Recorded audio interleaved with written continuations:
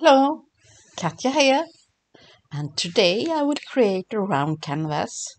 I don't like the edges on the round canvas, it's really cheap one, so I will add white texture paste, white sand on the edges to not make the wrinkles like that. So I hide it a bit and make the rounded very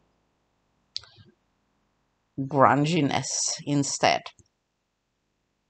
And I'm using spatula and also adding the texture paste in the bottom of my canvas. That what will be the bottom. And I also want to have on the upper part a white crackle. And I leave it for dry by itself so the crackles will be really nice. Before it's drying complete, I'm adding these sticks. I'm cutting them, and this is to make like a little bit texture in the background, and I will hide most of it, but that I don't know when I start, like usual.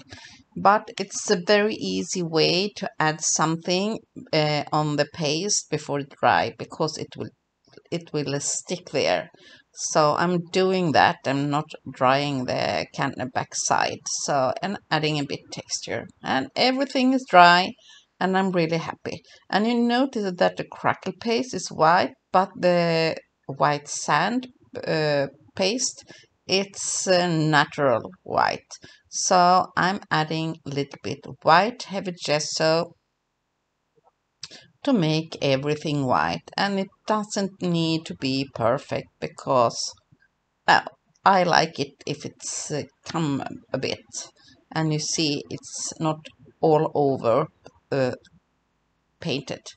And I have like different molds, all of them from Finnabair, the portraits and skull and bones and like that, and I will glue them to make like a Seafinding composition. And I also have some shells that I have picked up for many years ago, and these bones because and this portrait, and it will be like my tribute to this summer, because the summer have like started now, and yeah, I want to come in a really nice summer vibe, and I think this will be the perfect way. I also add like some metallics and some gears in the background, because I really like when there are like different kinds of decorations, some more heavy and some more light. That makes like interest. And be sure to like this video and to give it a thumbs up, and if you like it, share it with your friends. And hope you get inspired, and tag Finnabair and tag me, Katja Massanotte, and the Finnabair account on YouTube, on Instagram, so we can see what you think, what you like, and if you get inspired. But like you see, it's like it should be like bottom of the heart and on the sea, and this is what you can find. And I'm adding like some stars and everything, it's like that. And now I'm pick off some of the glue, because the 3D gloss glue is a little bit outside. Sometimes I don't mind, but here I pick it off with a dry brush. Now it's time for some black heavy gesso. Yep, I want it to be dark on the downside, so I'm painting black. And be sure to turn around your canvas so you can have everything painted. And I will add like color on the top of this later on. And you see I have paint black on my composition, but not on the upper part, and like been light brushed a little bit on the edges and the upper parts. Now I go over with a white heavy gesso on the stars, because they need to have the primer also. And I will also now make the edges here so it will not be like more soft, and I'm doing dry brushing.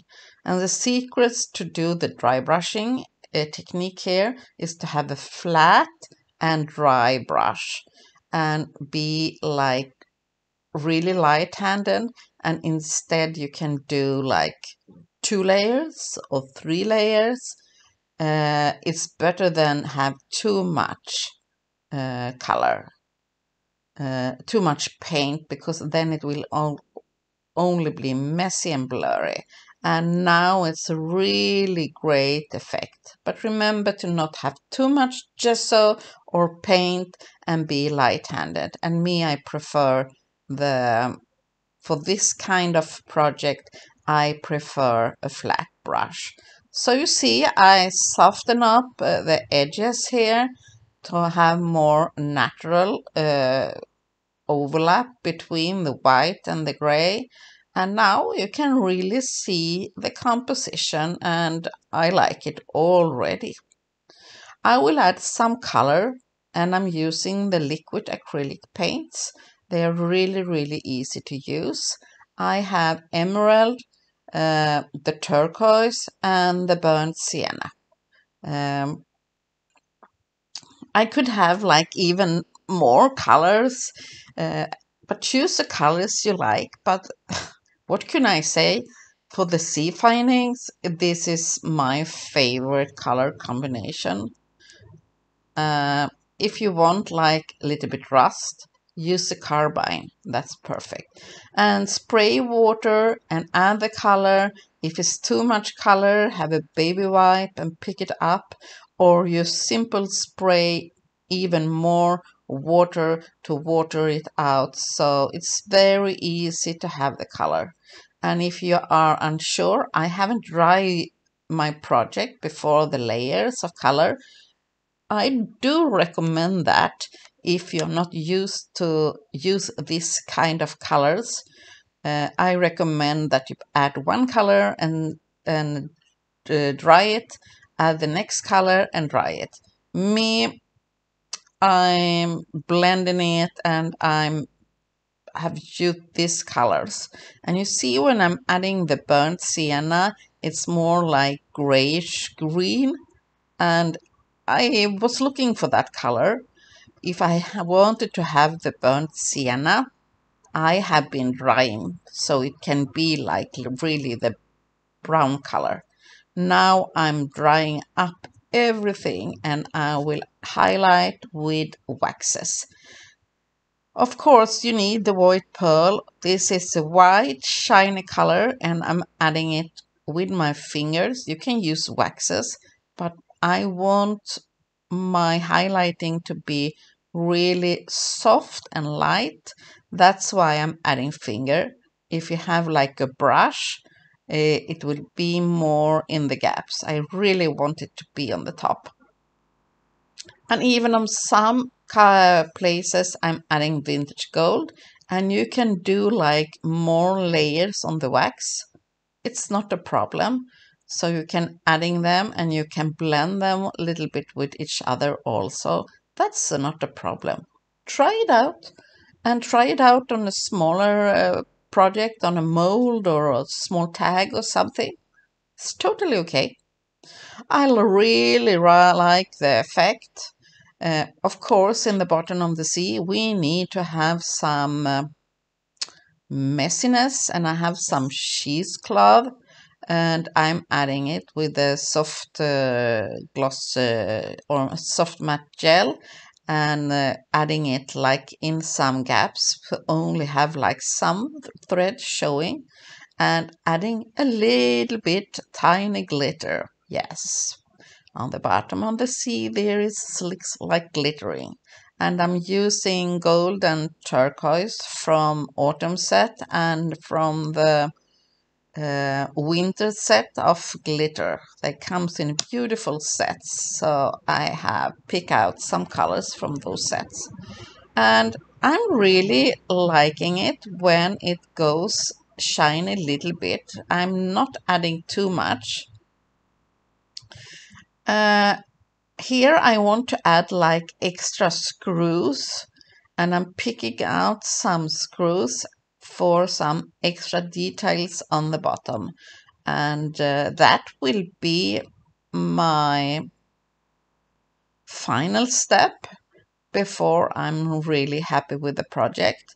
And these metallics, I'm gluing them with 3D cloth shell.